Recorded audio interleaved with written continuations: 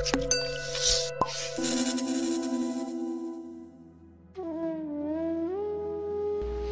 morning, Honorable Chief Guest, respected Principal Sir, teachers, and dear friends.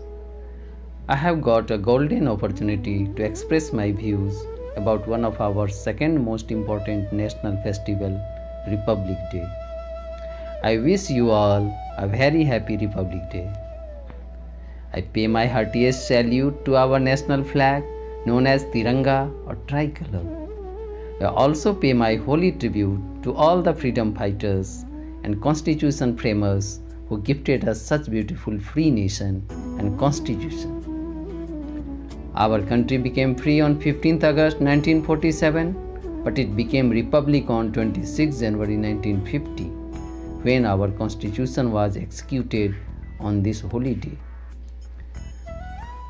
The Republic Day is celebrated with great pomp and show in the capital of our country, New Delhi.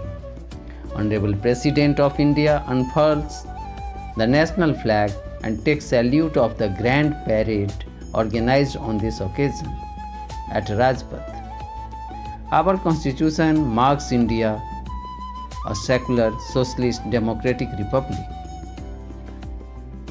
Our democracy cannot run smoothly without rules and regulations.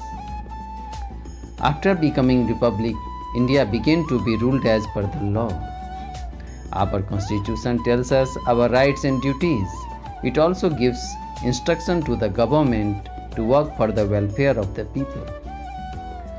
In the last, I want to say that we should show our due respect and pride to our constitution. Then only our country will be great, greater and greatest. Thank you. Jai Hind, Jai Bharat.